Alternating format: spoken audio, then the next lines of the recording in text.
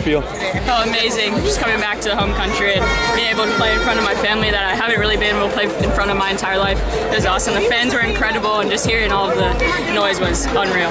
And of course, the result is great. The performance, what are your thoughts about that? Yeah, I think we started out really well. We lost our way a little bit in the beginning of the second half, and we got our way back into it. We gave them a few chances, but Swaby came in and showed out for us and got us the win. And being part of camp, training with the girls, what's the atmosphere like? How are you gelling in?